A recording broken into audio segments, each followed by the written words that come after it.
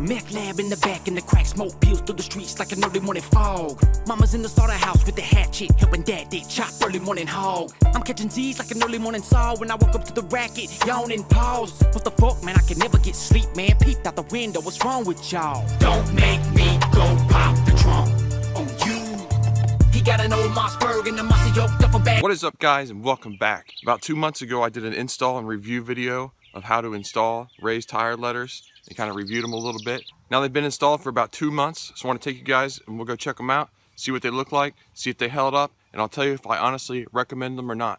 Let's go check it out. Now if you want to see the other video, I'll put a little bubble right up here. You can click that. I'll put it right back up there later in the video. That'll take you to the first video where I actually got them, reviewed them, and showed you how to install them. So check that if you'd like it. Here's the 2-month test on the raised tire letters. You see they're still fixed perfect. Nothing's went wrong. Nothing's came up. Good quality, TireStickers.com. Check them out. I recommend it. After 2 months, the raised letters worked very, very well for me.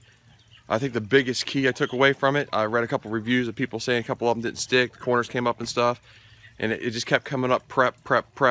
So when I prepped them, I took a lot of time. I really cleaned them, really sanded them, and they stuck on there really well. Haven't had any issues at all. Everything's been really good.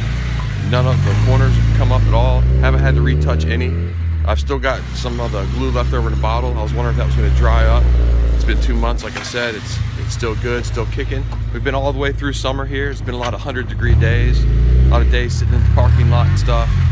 The heat didn't seem to affect it. Still stuck really good. Some people said is that they don't like the price. The price is too high. And there's other places you can get them for cheaper.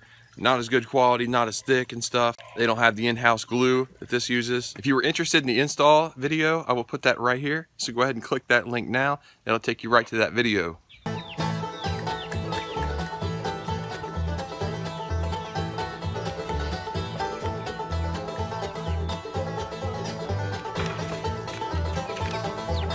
Thanks for watching. If you liked the video, leave a like, comment, subscribe. If you didn't like the video, check out the other people on the bottom of my channel. It's called Bad Mofos. Hours and hours of fun there. If you're looking for a cool channel for cars and fixing stuff, try Chris Fix. Chris Fix is awesome. Check out Scotty Kilmer. He's awesome. He'll help you with any fix you need in the automotive world. If you just want to have some fun, check out Muscle vs. Tuner. Thanks again for stopping by. Got to go do an oil change.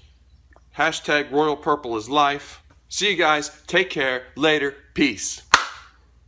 Said watch this shit, and he jumped to the trunk and grabbed this biscuit. Think he's playing? You better listen what he's saying, punk. Don't make me go pop